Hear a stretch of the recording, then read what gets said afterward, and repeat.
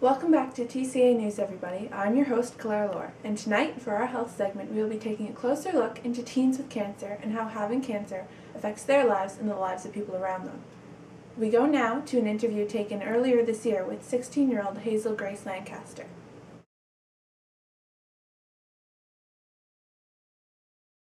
Hey, so Hazel, when did you first find out you had cancer? When I was 13, they found a tumor, and things kind of went from there. What kind of cancer? Originally I had thyroid cancer, but then it spread to my lungs. And how did this affect your life? Well, it's changed the way I function on a daily basis. I was pulled out of school to make room for chemo treatments, and also things take a lot of management, like the breathing tubes, and I often just don't have the energy to do all the things I used to. Well, this lifestyle must be very stressful. How can you cope with this? I have a really great group of friends that I met through a cancer patient group for youth, and their names are Gus and Isaac, and they're just really great guys who helped me get through some of the challenging times. Also, I have a favorite book, An Imperial Affliction, which I really enjoy reading and reread often because it's got a lot of meaning in it, and I'm hoping to go to Amsterdam to visit the author. You mentioned you were pulled out of school. Do you still keep in touch with your school friends? Not as much. I find that it's really difficult for us to find things in common now, just because my outlook has changed so much, and it can be really awkward hanging out with them. Now that everything's drastically changed, what does a normal day look like for you? Well, I actually do a lot of the things a normal teenager would do. I get up in the morning, I get dressed sometimes, do my makeup occasionally, and really it just depends on the day, because some days I don't have the energy to do things and some days I do. But usually I spend a lot of time reading. Oh, I hear you're planning to go to Amsterdam with your friend Augustus. What was your motivation? Well, we really wanted to go talk to the author of An Imperial Affliction because the ending in that book was disappointing, and we wanted to see how the author had envisioned it. It's also about living life to the fullest, because it's important to, when you don't have a lot of time, to enjoy what you do have and kind of go see the world. And how could you compare your life to the way it was before you had cancer to now? Like, what changed? Well, I'd like to think cancer brought some good things, like my friends Augustus and Isaac, but it's changed a lot of the way I look at things.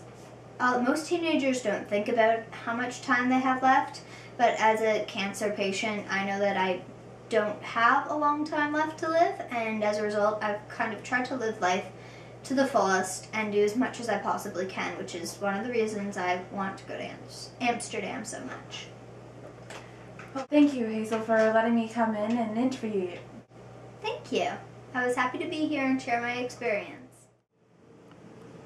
Another cancer patient who is also one of Hazel's friends is young 16-year-old Isaac.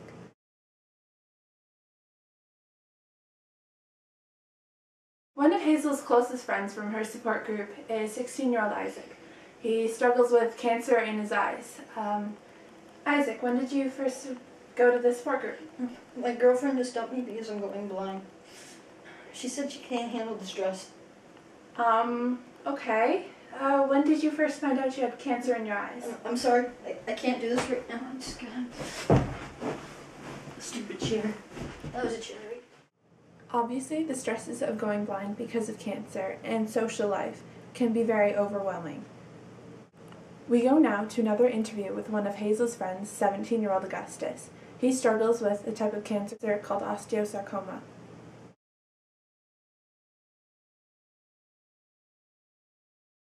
Now, Augustus, I understand you're close friends with Hazel. When did you first meet her?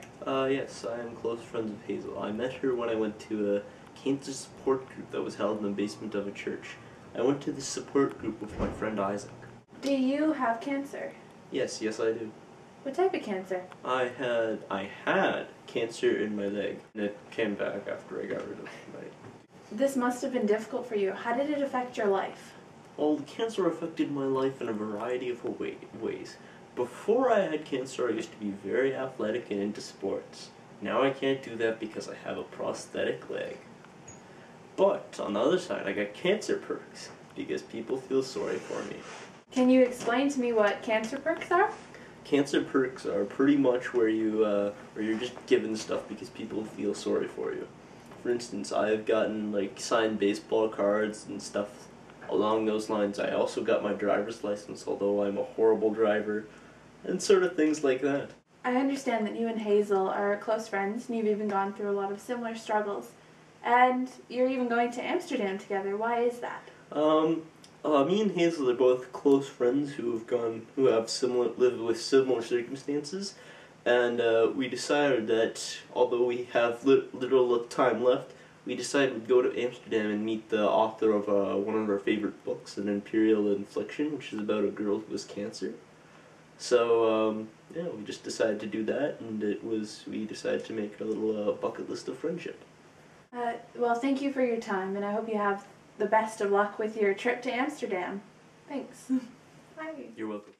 More recently, we interviewed the author of An Imperial Affliction, a fictional novel about a young teen with cancer, and we hear about how the author's experiences with cancer changed his life.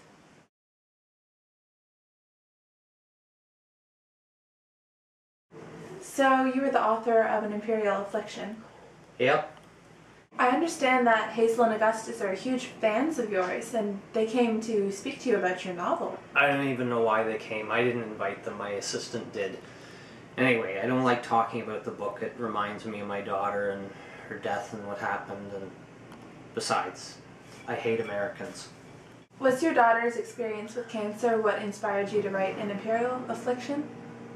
Well, I wrote the book, and like my daughter, the girl in the book also had cancer, and I guess in a way,